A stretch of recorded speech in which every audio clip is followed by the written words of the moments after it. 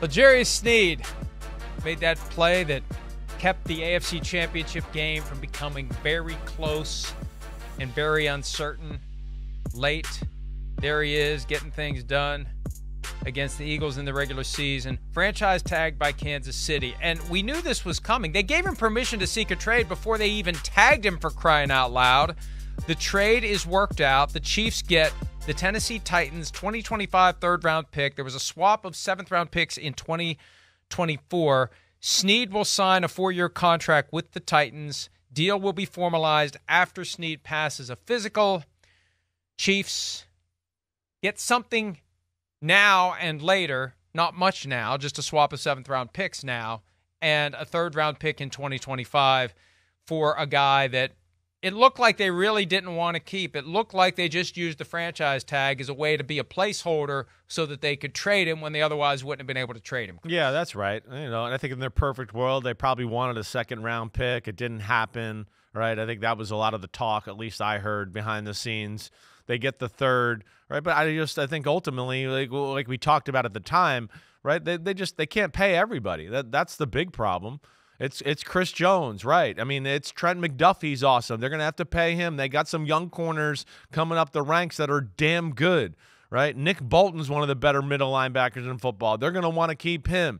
They're paying a right tackle is like one of the highest paid right tackles in football. Of course, what Mahomes is making and all that. So I think this is one where, yeah, they went, wait, we've drafted well at this position. We can't keep everybody. We like them. We got to move on. And they do that. And damn, I mean, hell of a move by the Titans.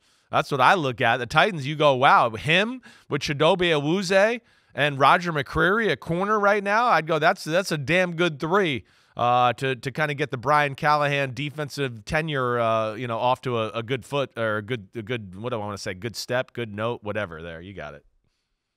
Good start. Good start. I think that's it. Sometimes just keep it simple. Don't try to get flowery, or you may end up stepping in something that the dog left behind in the flower patch.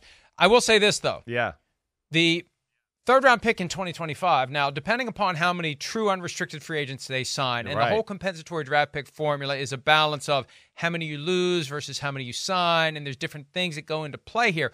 But if they're not going to go out and sign a bunch of true unrestricted free agents, and you lose L'Jarius Sneed, you might get a third-round pick for him anyway next year. Now, that said, getting a third-round compensatory pick at the bottom of the round is different from wherever the Titans may land. Exactly. The Titans may be near the top of round 3. We don't know. Right. But right. The only thing that bothers me about this, and there's language in the CBA that says when you apply one of these tenders, you do so with a good faith desire to employ the player for that season at that amount.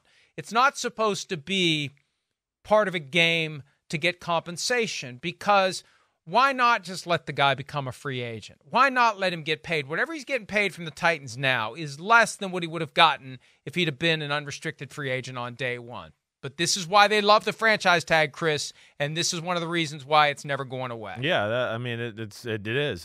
It's huge. Yeah, they're not going to let him just leave. And the guy that they drafted, they developed, right? And they believe they're a big part of the reason why he's so successful. They're not going to let him just go out scot-free or scotch-free, whatever one you want to talk about there, right? They're not going to let that happen. They want some sort of compensation. Here come the emails. He said scotch-free at 8:46 a.m. But yeah, I listen, again, I think it's good business.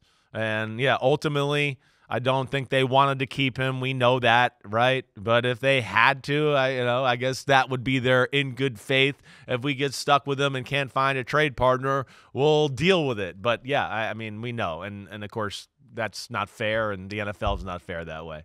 Hi, it's Mike Florio. Thanks for watching PFT on YouTube. Hit subscribe for the latest news and analysis from Pro Football Talk.